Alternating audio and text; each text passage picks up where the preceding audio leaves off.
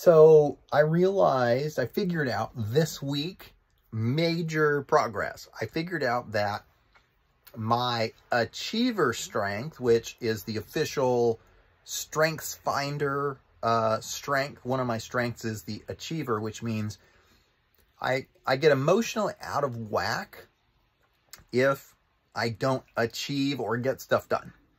Little stuff, whatever. The problem is, as an achiever, I need to be checking off stuff as complete during the day. Otherwise, I feel like I haven't done anything. I feel like I'm getting behind.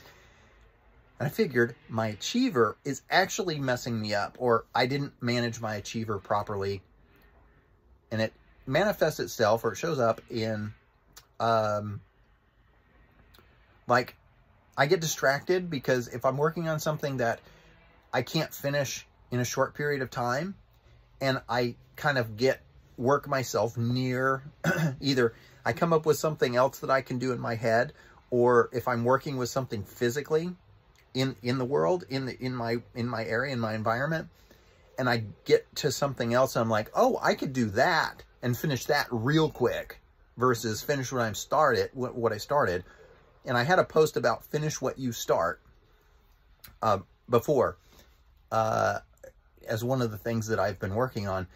It wasn't until this week that I had the actual aha that it's like, oh, my achiever in my head, the achiever wiring or the achiever strength is actually fouling me up, or my misunderstanding of the achiever, or not able to catch the pattern, the bad pattern of my achiever is wanting me to stop what I'm working on currently because it's going to take too long or whatever, because I feel like I need to finish something, but whatever I'm working on isn't ready yet. So, I can just stop working on what I was working on, go work on something else that's shorter, and then have that emotional gift of satisfaction that I finished something.